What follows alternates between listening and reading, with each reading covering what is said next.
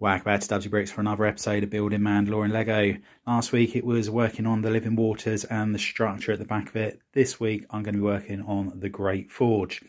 Now at the moment I've got this as two separate build plates, however I want to do the same as here where it's all just one. And the section at the back there, I might shrink that a little bit in size. And the reason being, I want the area inside where the Great Forge is to go back a little bit further than just one base plate. But what I need to do is make sure that the base plate or the mills plate can be picked up without it breaking in the middle, but also that I can have enough strength on the top to take the weight of the buildings that are going up there. So let's move these two base plates over to the table and let's get started. And here is the mills plate all ready to go. So it's one large one now. And I've decided to dismantle the structure entirely that was on the back here. Due to the fact that I was going to be shrinking it in size quite considerably, I thought it was easier just to start from scratch on there. The large tan area in the centre here, that's where the Great Forge is going to be. And the walls on both sides, I'm going to do the rock work. But let's start on the structure on the back here and also build the grey wall up, which will be going on the outside there because this is an edge. So we're going to be using all of the 1x4 bricks that we got the other day. So let's get started.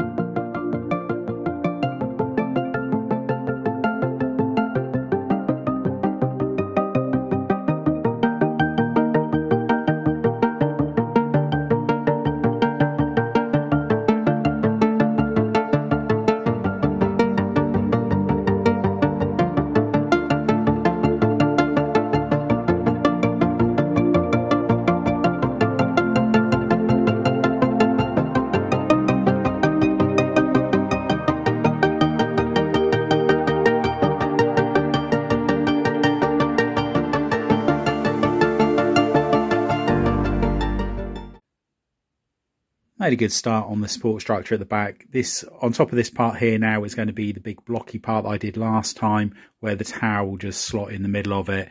Before I do that, what I want to do is build some of the rock work along this edge just here. So let's get building on the rock work, and I'll check back in once we've made some progress on that. Just making a start on the rock work, and I thought I'd just show you the technique that I'm going to be using. As you can see, I've got some slopes just heading off in one direction, and then I've made another rock section which is attached to a ball joint piece just here. And the idea is that that will just clip into place like so, and then I can tilt that at a relevant angle so I can get it going into the actual rock work. Now I'm not sure if I'm going to have all of these plates on here or just use some of the curved tiles.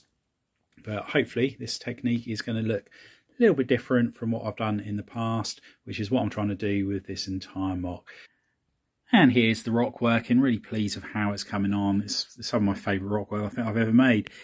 The angles on this, that's tilting at that angle. This one here is coming out, tilting that way. It's going in numerous different directions. So yeah, really happy with how that's all coming on.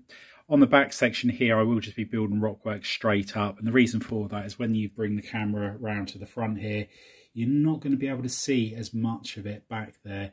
And also when you've got the forges in the middle of the room, again, they're going to be taking away a bit of focus from that. But the rock work at the front here, I wanted to make sure that that did look really good. One other thing I need to do is put some lights underneath these plates here coming up, and they'll be there ready for the forges, because I want it to make it look like the forges are actually on when I do the cinematic at the very end of the mock. And just checking in with a quick update here, and put black wall on here, and I will be putting some sort of like doorway over it, probably similar sort of design to what was on the living waters section. The way I'm approaching this whole section at the below Mandalore is it's all in a similar sort of style. So I'm not sure if these walls are accurate, so apologies if they're not. I couldn't find any really good images of it, and even in the Mandalorian, the images that you see, obviously the city's been destroyed, so I don't know what was battle damage or what was natural rock work beforehand. So I'm just going for it in my own style. So I'm really pleased with how this is all coming along. There's a lot of details and really weird angles going on within this entire section just here, and it's all using the ball joints. This is about 15 studs high, and I'm going to be going up to 40 studs in height, so I've still got a long way to go with that. I've run out of the 2x and the 2x10 plates, so I can't build any further along there with the supports. On top of here, at the moment, I think I'm about 21 bricks up on here, so I'm probably going to go about another 7 or 8 bricks high on here, and then I'll start building that big square thing for the building to slot into.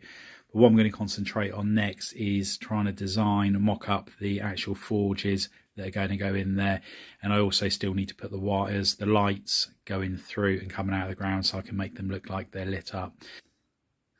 And I think I've messed up yet again. I've got a feeling that rockwork should be a lot higher up, and it's actually a wall along the bottom and around the edges.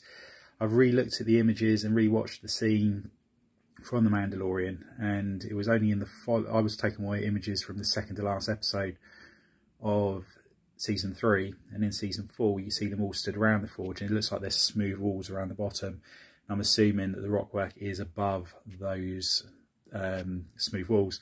So I've got a couple of choices. I can either waste a whole day's work and destroy that, which I don't really want to do, because I'm really pleased with the rockwork on that section, especially this bit just here. Options I have are I could try and peel this section off, which is not going to be easy, and how fiddly a lot of that was, I don't think it will work. The third option is that I just use some creative license and just do the walls on this side and at the back there, and then just have the rockwork going all the way up on that side. So I just need to decide how the best way forward is. I want this mock to be the best that it possibly can. So even if it does mean wasting a whole day's work, then I would sooner do that rather than not have it as accurate as possible. So what I'm going to do in the meantime, I'm going to concentrate on making or prototyping the forges that are going in the middle here.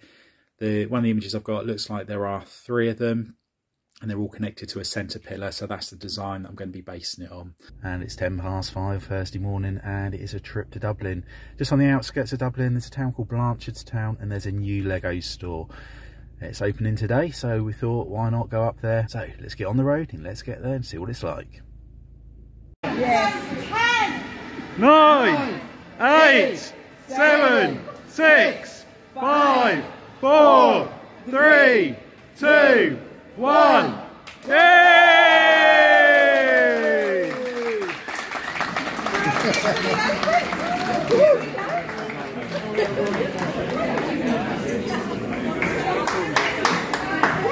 Thank you very much. First thing picking up, gunship.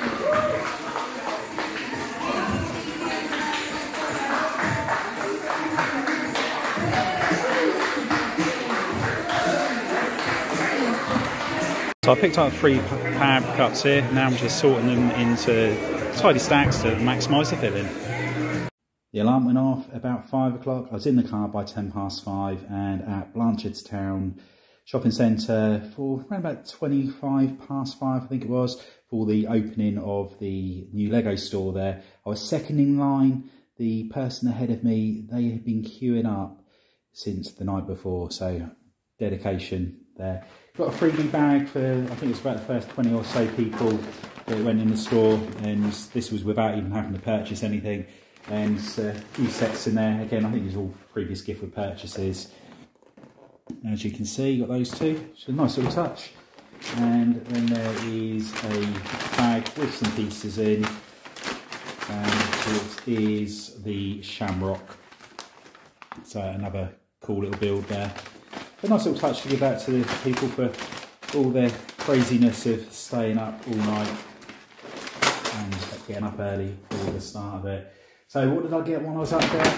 It was something I've been trying to get for a while, which was the gunship. And again, there were a load of gifted purchases. I did also get, and they're just pouring out, 3 pick-a-brick cups, which is pretty much all masonry bricks. We got the House of the World 4 gift for purchase. Because it was the Lego store opening, there's the Lego store gift for purchase as well. Steamboat Willie. And then we've got the other 3 thicker brick cups. So these are all masonry bricks with the exception of a couple of little bits like the cross sections there, which I'm going to be using on the Mandalore mock. I've chucked a load of the gold leaf elements in just to fill the gaps in on there. And the other set, when I went to Blanchardstown, first of all, I picked up the Mercedes Speed Champions 2 set. However, I thought about it, I thought actually I didn't want that. I picked up the last second whilst I was at the till, purely because I'd realised I hadn't reached the threshold to get the gift with purchase. There was a set I wanted, which they didn't have, so I went into Dublin Town Centre and I got it swapped over for the Avatar sets. So I'm really looking forward to doing an Avatar mock in the future. Be a long way away, but I thought get the minifigures now whilst they're available so I don't have to pay silly money on the aftermarket. So yeah, really pleased there. So by getting the 2 sets and the power cups, we've got 6 gift with purchases if you include the shamrock, 7 if you include the bag. So a nice little haul today. Not sure what I'm going to do with these gift with purchases. The Lego store one, I'm thinking I'm going to integrate that possibly into the underground section on Gotham. But the others I'll probably just, like Steamboat Widow, I might just put that away as an investment set. And the same with the House of the World, unless there's some really cool elements in there that might come in useful in the future. But yeah, it was a good morning out, but a long one. I've started prototyping the actual forges that will be going in the Great Forge, and this is the first attempt that I came up with. And what I've done, I've used the modified plates here, which have got the curves on both ends, and I've done 2 rows so you can connect them all together and make a loop, and then I've put it around the circular brick here, which is keeping it in perfect shape. I've then gone for a snot brick cylinder all the way around. Now with using the snot bricks, if you have 2 plates between 2 snot bricks, it lines up perfectly with the studs on a plate, brick or tile. So what I've done 4 rows on here so that I can have 2 rows per plate next to each other, and they will all clip on there perfectly, and it keeps it all nice and firm. So this was the first one that I attempted. However, I wasn't 100% happy with it. I thought it was a little bit too thin and I wanted something a little bit thicker. So I expanded the size of the circle. This one, the gap from here to here is 7 studs. As you can see, there's a round plate in the bottom there, which is 6 studs wide, and there is a gap all the way around. And I'm much happier with this. Now this top section here, this is what's going to hold the entire forge up. There'll be 3 of these forges made, and then there'll be, I think it's 2 connection points on each one. So I need to make sure I'm making this nice and sturdy. The gaps here, I will be putting a 45-degree slope piece, so one of these in light bluish grey, and then that will hide the gap on there. But this is the first attempt at the larger size, and really happy with how it's coming on. I've spent hours trying to get these bottom parts here using different pieces, and I've just ended up putting these 45-degree slopes on for the time being. But I will be continuing to work on looking for a different technique, something where I can get them a better angle and also get more of them in there. Due to the gap here, where this point at an angle, it's not possible to put an additional slope in there. There's just not enough room. So I want to carry on experimenting, and then I'll hopefully come up with a better solution. So this is going to be suspended, and then this bit will be going underneath.